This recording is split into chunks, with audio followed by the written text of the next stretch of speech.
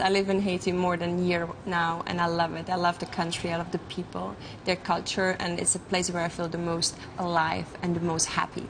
And it's really, for me, it's very important to be close to the schools, to feel, to understand the needs, to feel close to the communities. And at the same time, 3.5 hours later, I'm in New York City, and I can take meetings and actually help to rebuild those schools, if it's in Haiti or other places. And it's Haiti's been, I've seen Haiti in 2007 and now, and the change is so dramatic. It's the safest country in the Caribbean now.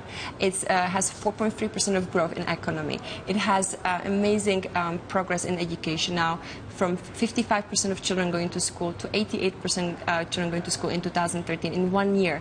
It's beautiful, and it's an honor to be part of the change. And for me, it's definitely a part of my life. It's not the cause on the side.